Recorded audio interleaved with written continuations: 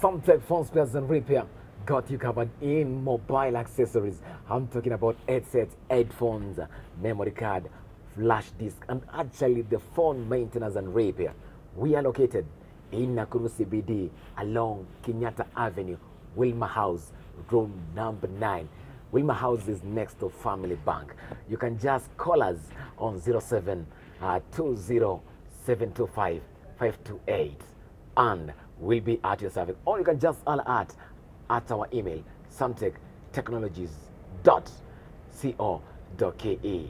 Samtech phone spares and repair, your home of smartphone repair and maintenance.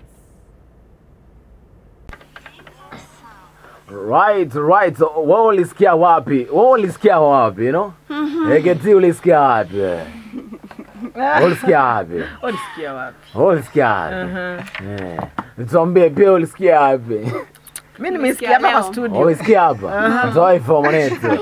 Kwenye MIC anakaa poa ngoma yake Kilundeezy ambaye ulisikia wapi kwa amemshikilisha. Ndio hivyo. Kiswahili ndo mwanetu. Ndio hivyo ndo Moranga.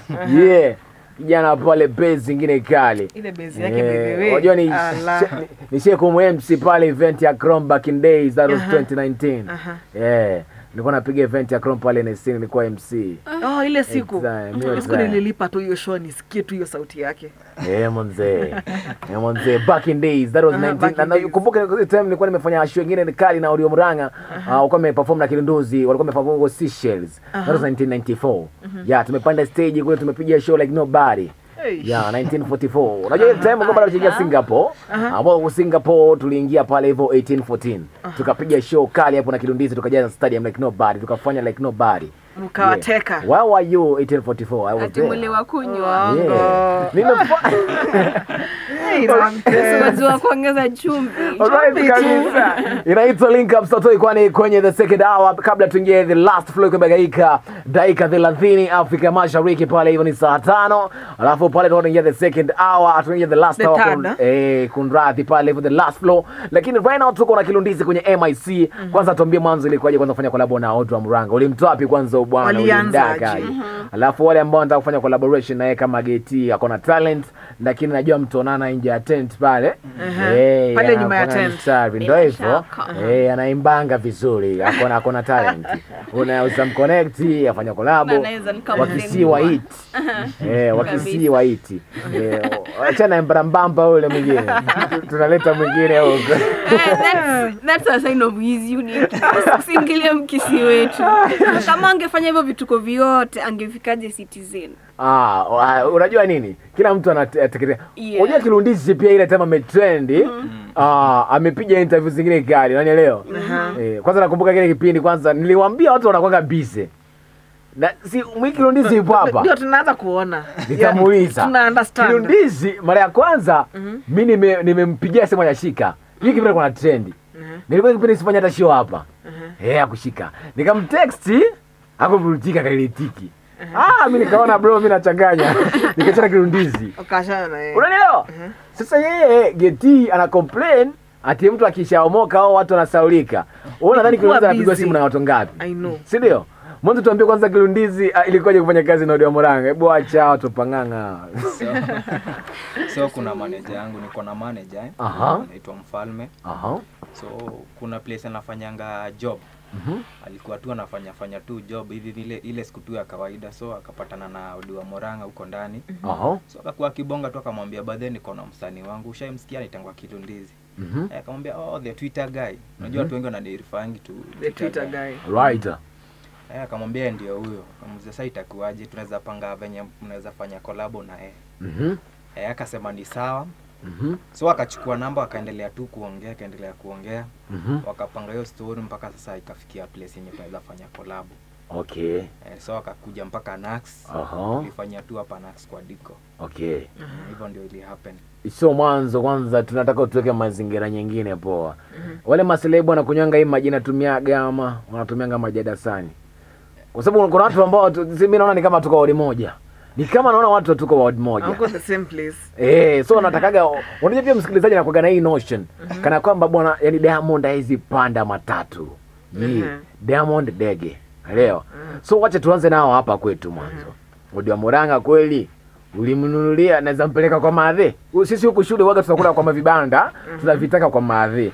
So ukiangalia kama boyfriend hajakaa poa kama boyfriend yangu hapa hivi, boyfriend yake mtu wangu amejaa leo. Najua walikosana jana usiku lakini tunaelewa ni weekend, ameenda kwa chali yake. So ameenda kwa demu wake. Ameenda kwa demu wake kuradhi. Wataongea Monday sasa. Wataongea Monday, wasuluhishe migogoro huko. Washaanzungumza. So tunapelekana kwa vibanda. Tunakulanga 30 bob 50. Sasa Odi wa Murang'a anaingia kwa kibanda kule marage, chapati. Okay, mimi si kupata chance ya yenye tunaweza enda tuketi mahali tu kule juu alifika kitu majioni tunaona. Na ilikuwa ile masaa kulikuwa na kafi lazima wangerudi. So siwezi judge but for me mimi is he down to earth ama ni mse mambo tu mingi? Hiyo ndo tunauliza. Okay, hoja niseme hawa watu kila mtu ukipatana naye anakuanga tu hivyo down to earth. So ni mse tu mpoa, hana maringo mingi. Si kama Ramtez hapa. Down to earth. Niache. Sitakuombea mimi. Okay. So kikwako mwanzo ukafanya collaboration na Odi wa Murang'a ambayo ilikuwa fiti, lakini pia kama ndo nacheki kwenye channel yako nikakamba ni kama mselebu ni kama kupush kidogo ama itatashwishi ama inakwaje? Kidogo video unajua watu wako na standard so video ikiwa ni kali ilienda chini kidogo inakuwa inakuwa tatizo kupush juu pia naogopa kuharibu brand yake. So what mimi naelewa but nilikazana kivyangu unaona. Plus me pia ni hustler tu kama wengine unaona. Kwa hivyo hata yeye alianza somewhere but sasa sikuelewa mbona kwa area fulani. Nilitegemea tu push kidogo at least tufike mahali. Sasa the main aim ya kufanya collab inakuanga ni kama nimefanya collab na wewe nataka uniintroduce to your fans. Ndio uniweke mahali juu kama si hatuwezi kuwa tukifanya collab tu kivyako. Alright. So ni lesson gani kubwa ambayo ulilearn kupitia hiyo staff yako mtu kutopushi ngoma kitu kama hicho na kutoipost mostly sana? Nilicheki yani heri tu ufanye. Unajua watu wengi watani blame juu kusema hivi but fanya tu collab na mtu mwenye atajitolea kupush kila kitu. Msee mwenye hata kuangalia yani hiyo mali huko video yako venye iko juu sisi wote tunataka kuwa somewhere. Na mimi si makosa yangu, msee mwenye alitushutia video ndio kidogo alituangusha. Juu sisi tuli expect itakuwa kitu kubwa. Tukapata ni mtu pia yeye anajifunza unaona. Hivyo ndio ilikuwa so nilijifunza yenyewe accept mtu venye yako. Plus tusikiwa watu kublemiana juu hii kazi yenyewe si rahisi, usaki si rahisi. Juu kila kitu ni pesa. So Kilundeezy, umesema ndio ukue utrend ni Twitter ilikufanya ukagrow. Wenyewe wasa walikuwa wanakutroll na walifanya ukagrow. So how do you feel the internet imefanya ya brand ikagrow? Unaona kama internet imekusaidia ama kidogo uone kama it's of help?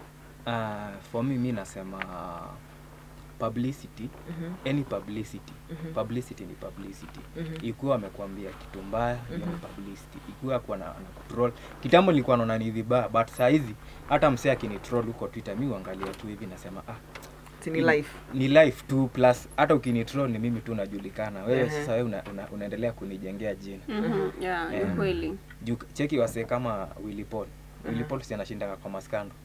Bado wase wanamjua. Watu wanamjua. The more niko kwa scandals ama the more mnanikia scandals zenye hata si ati ni real bado unanijengea. Kwa hivyo na take Twitter positively, process za Twitter positively.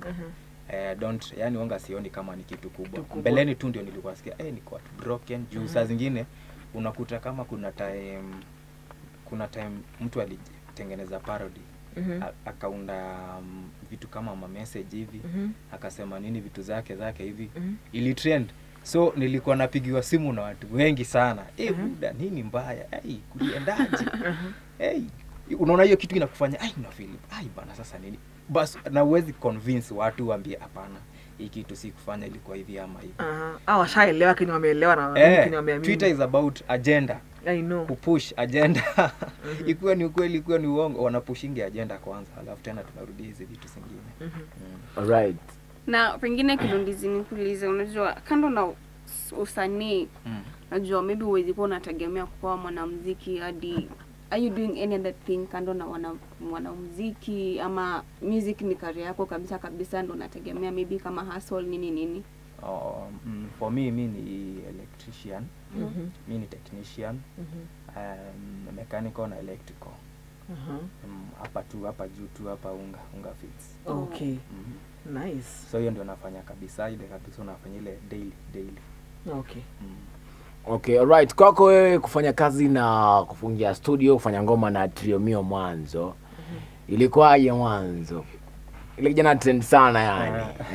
So ilikuwaje kufanya show, kufanya ngoma na yeye mwanzo ambao ni exclusive interview ambao naipata hapa link up. So kidogo kama unaweza tukoinishia tu hapo venye mlipatana tu mkaandika ngoma yeye ukaandika ama ilikuwaje ama idea ndio unakuja nayo?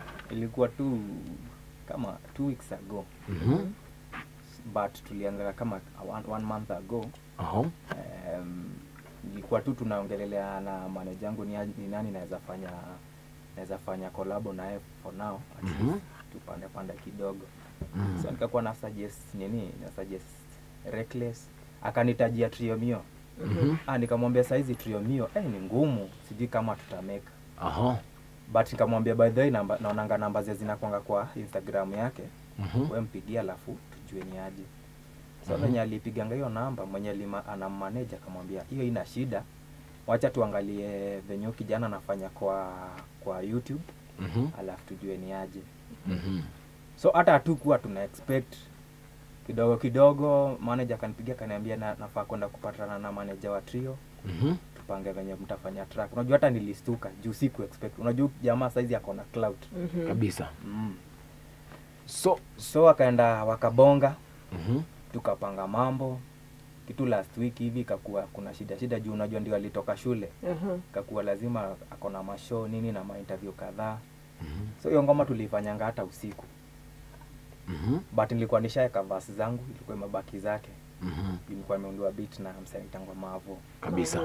Nikasema at least wacha nijaribu wasewa nje kuliko kuja juu nimeishi kutoa ngoma na wasewa Nakuru kama producer hivi. Tukaenda kijana akaeka verse, ilikuwa vibe poa sana juu tuliingiana yani ni kama wasewa wameishi kujuana. Ni ngoma zenyu ziliingiana. Si ndio? Alafu ni msee Muhambo unaona? Plus manager yake ni Muhambo nini. So tukaingia na mbaya sana akaniambia ngoma ni kali, akaeka verse zikaingia na vibaya sana. Hivyo ndio iliendelea.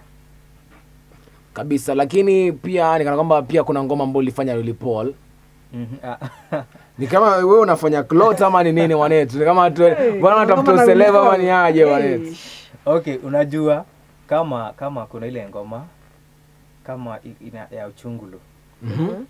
Kama hakuna kana mama yako. Kweli. Hivyo tu ndio nilifanya. That was a call. Lily Paul alipigia mtu. Unajua watu siku hizi lazima wafanye hizi vitu. So tulikataka kwa nini tukakaeka kwa ngoma. After kukaeka kwa ngoma ndio tukainemu hivyo juu lazima umpe credits. Kabisa. Sauti yake umetumia already. So lazima uweke hapo X Lily Paul. Kabisa. Alright, na hivyo ndo inakuwa kabisa. Kama unamsikiza ni Kilundeezy mtu wangu, tukua tunakaa mkuja vitu vinazidi kuwa tamu zaidi. Tukikuja kumalizia kuhusu the next projects kwenye handles na nini na vitu kama hizo. Asikana kuna kitu kingine kinachobakia ndo tunakaa mkuja na ngoma yake Zimebanja, you know. Alafu tucheki kama vitu zinakia hapo. So make sure na stick around kwenye mtandao wangu wa Facebook. Sio kama unacheki kuna wanyetu moja aja kidogo hivi. Alikipita na teke bin teke. Labda ungeanza na watu wa SMS. Wacha nianze hapa hivi. Anasema Janet Fortunes anasema sheko lit kama dawa kama kawa. Then Raji King Breeze anasema tune kabisa Kilundeezy my Omi rocking representing Gonzilla clan hapa. Alafu pia kuna nyingine ilikuwa nimecheki down kwa down zimeshuka down kwa down. Hizi nimepita nazo Sijui kama umesoma Ruth Ngina amesema tune na kaeka fire emojis. Wazi. Mike Kamenju. Ilikuwa nimepita na wao tayari kidogo. Steven Osh. Steven Osh pia. Anasema liti kabisa. So make sure unazungumza na sisi kupitia mtandao wa Facebook, tunatumia Egerton Radio na kwenye nambari yetu ya simu 0796765052. Kabisa, tunakaa mkuja Zimebanja yake Kilundeezy, alafu kuna atacheki venye mambo yanakuwa. Stick around. 1.7 Egerton Radio. Kuza volume unataka.